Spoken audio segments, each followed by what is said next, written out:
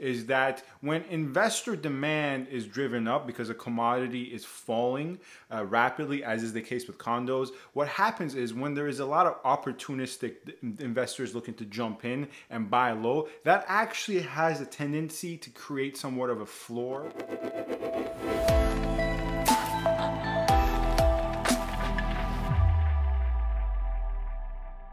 This is Sam from SaberiSixRealEstate and Remax Realtron Realty Inc. You can find my contact information in the description box with regards to my Gmail, my Instagram, and my office. As well, feel free to subscribe, like, and comment on this video if you happen to enjoy my content and want to provide some feedback. If not, don't do any of those things. Feel free to dislike, unsubscribe, do whatever you want. In today's video, as I said in the previous video, we're gonna run down some poll results. You can go vote now. The new poll is up. I'm gonna go through some of the results with regards to your opinion on the market and break down some of the comments. The poll I asked simply when, in your opinion, condo prices will bottom out, and I provided 5 options, which happen to be the maximum amount of options that the poll mechanism allows. Now, obviously, just to clarify, I'm not a professional pollster, I'm not a data scientist, I'm not a statistician, so I don't have concrete methodology. These polls are very informal in nature. For the options, I provided the months of February, March, May, April, and for the last option, I provided June or after, implying the month of June or any time after June. 37 people happened to vote, which, you know, for the relative size of my channel, I think is okay, but in the grand scheme of things, is very minuscule in nature. The most popular result was the month of April, which I, in previous videos, have stated that in my opinion, April will be the month that prices will happen to reach their, you know, most bottom points. If you want my reasoning as to why I think April, May will be the bottom points, go watch those videos on it. As a real estate professional, in my opinion, the prices will bottom out in April, but just to be clear, I think it's still going to be a buyer's market into the summer months. I just think buyers who are looking to take advantage of low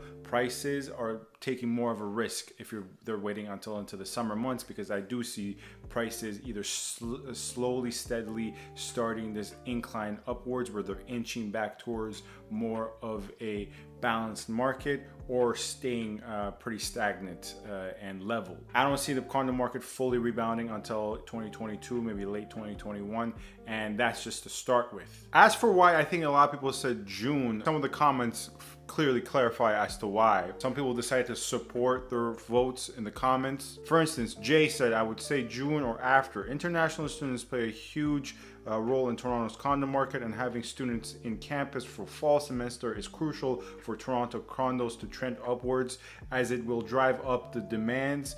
And until we get a clear picture on how it will turn out, any boost in price will be short-lived. So here's the thing, Jay. That is a very accurate point, and I've mentioned those in my previous videos. However, one thing I do want to mention that maybe you wasn't the top of your mind when you commented, but obviously I'm sure you are aware, is that when investor demand is driven up because a commodity is falling rapidly, as is the case with condos, what happens is when there is a lot of opportunistic investors looking to jump in and buy low, that actually has a tendency to create somewhat of a floor. And the reason I think that the condo prices can potentially bottom out before full migration at the full level we've seen in the past is implemented. That means obviously immigrants coming here for new life, and foreign students, and you know, people who are coming here on a work visa for anywhere from a year to 5 years, whatever it is. I think domestic purchasers, many of which are working with me to buy low, will create somewhat of a floor for condo prices where it won't, you know, go below that floor, obviously, because they will inundate the market with investor demand. And previously I harkened back to the fact that I'm not a professional pollster. You know, I'm not a statistician or an actuary. I don't work with mass amounts of data as such. So one of the comments actually was very critical. Horrible questions. Condos are on the elevator ride to the basement. Insisting there is a bottom in the next year is ridiculous. Best market condos / real estate 5 years minimum. So as I commented in the comments, I responded and I said, well, I did include an option for after. I wasn't necessarily implying that the condos will rebound within the next year. I don't believe that whatsoever. As I said, they will rebound to the full health. I personally think 2 years minimum. That's why I put the option for after alongside June for you to vote after if you think it's not going to even bottom out in 2021, if you think it's going to be a continuous decline down to the basement, as you said, up to 2023. However, as I always say on this channel, I am open to honest feedback. Perhaps I should have made the options a little bit more elastic in nature, where I provided instead of, you know, for each voting option was 1 month, I should have probably done 1 to 3 months for each voting option. I do appreciate your feedback ultimately.